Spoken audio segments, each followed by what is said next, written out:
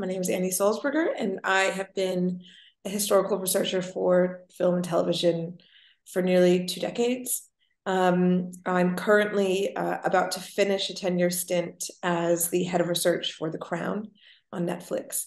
And Tomas reached out actually to the head of the production company that I've been freelancing with for nearly 13, 14 years on various projects, and just wondered if I'd be interested in speaking about what it is to, to do historical research, how significant it is for the writing process and the production process.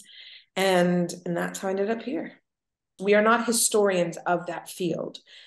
It's our job to become experts in any subject that you hire me to do. So previously I worked on a counterterrorism show. I'm working right now on a show about World War II and the birth of the special relationship with the Americans.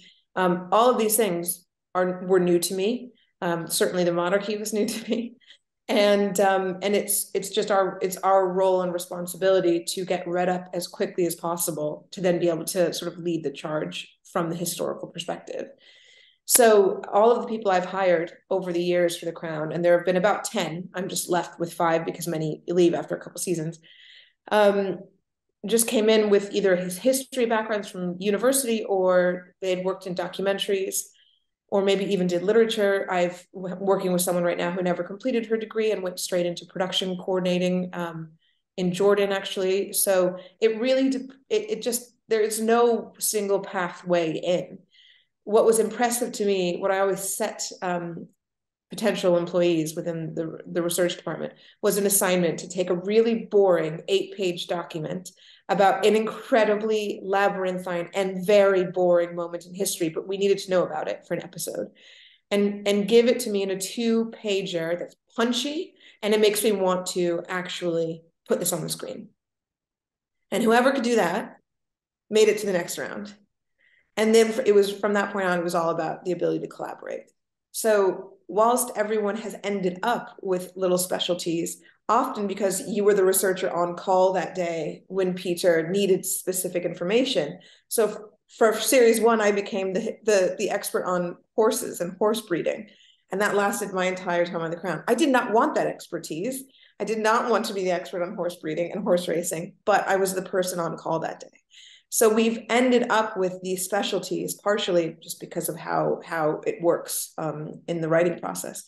And then we do have some people who were hired for either their Arabic language when we decided to do Muhammad al-Fayed, or, in one case, I hired a very young woman who's been with me since this moment to work on series 4, intentionally because she was too young to care about Princess Diana. I didn't want anyone coming in saying things like she was the people's princess, or, coming up with conspiracies about her death. I just wanted no one on the team who really had preconceived notions about these individuals. So she had a great background in art history. She wrote really well. And I just thought, great, you're going to come in completely neutral about these people, and you're going to give me far better information and present it in a far more interesting way than someone coming in slightly older with, unfortunately, kind of tainted mind from all of the news media of the 90s. So my big, I suppose, demand as a manager is that you have to be comfortable in both individual work and collaborative work. And you have to know how to shift how you approach the work going between the two.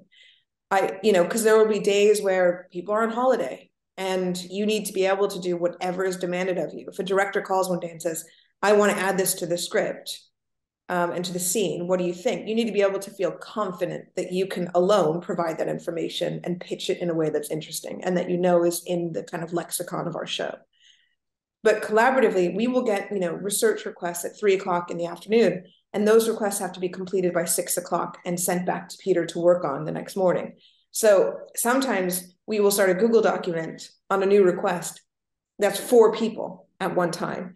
And someone will take newspapers, someone will take books, someone will watch all the archive we have available, and so on. And then one person might be sifting through, making sure that it has the kind of editorial storytelling slant that we want. So it's incredibly collaborative, partially because of these often sort of knee-jerk moments that we have to respond to. And then there are times where it makes sense to have two people on a really difficult issue. So constitutional issues are so labyrinthine that we often would pair people up to manage them, because they needed to be able to brainstorm and try to really sort of dissect the liturgy and the changes that Prince Charles made over the years. You know, for example, to get Camilla to marry him, he had to make quite a few changes to the Church of England liturgy and rules about marrying divorced individuals. So in order to really understand that, it's nice to have a partner to say, I think this is what this means. What do you think? So I really let the team, there are moments where I have to say, everyone has to work on separate things because we have a deadline today. And then there are moments where I'm saying, however you feel best to work today, if you want to partner up with one or two, great, give it a go, you know, as long as you meet the deadline. My team is mostly English because you have to find people who live in the country, and right now with Brexit, it can be hard finding others. But they all have very different backgrounds. And for example, Anna Carden, who I hired, has spent some time in America. She speaks fluent Arabic, and yet she, you know, was born and raised in England, and that is what she was able to bring. Partially is to be able to read sources in Arabic or speak to our actors in Arabic and so on. But for series 5 and 6, because we were going to focus so much on the Fayed family, I intentionally went out and searched for someone who could bring this a bit more of the culture. And someone was just recommended to me by an old colleague.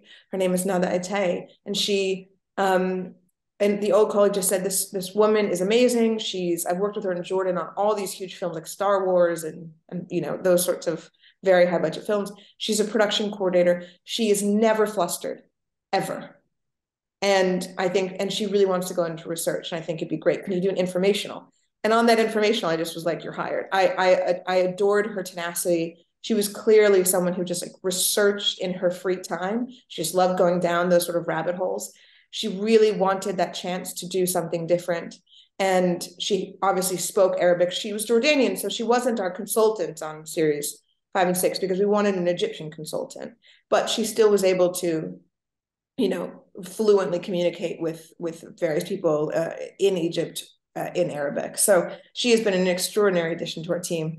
I'm very sad to not be able to continue working with her. I hope we get to, but she's, you know, just has research in her blood, you can tell. So yeah, some people had different backgrounds, but we didn't have that many nationalities involved. I mean, I'm American. That was the big, I suppose, nationality difference. The script producer, who's the other head of the editorial side, is Irish.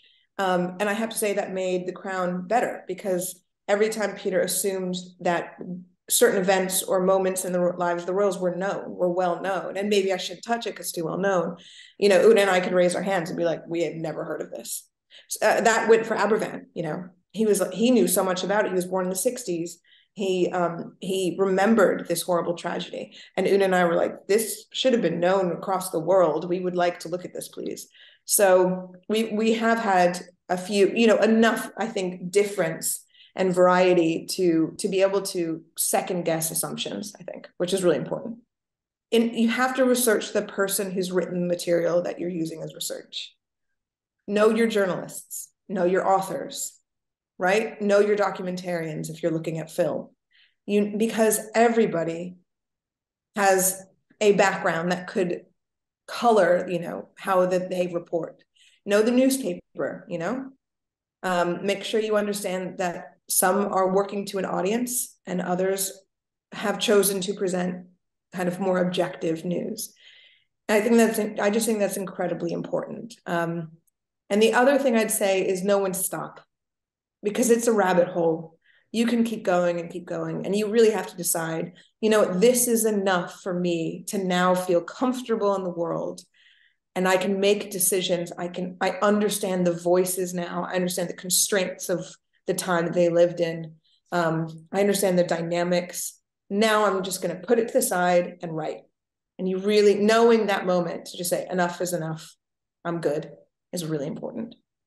I'm a massive fan of Twin Peaks. I think it is one of the most well-written shows. I mean, it went a little mad, but I just think that the characters and the dynamics of that show are so unique. I loved True Detective Series 1. I think I would have loved to have worked on that. I was of the age where I was in the industry and, properly had a career. And I just think from start to finish, it was such a holistic endeavor. They had pure control over every single moment in that show. And I'm a big sci-fi nerd as well. Battlestar Galactica for me is probably one of the best just character work shows. It happens to be in space, but it's just really about challenges and human interaction and loss and grief, all the sort of basic things that I really love. But I watch a lot on TV. I like a lot of TV.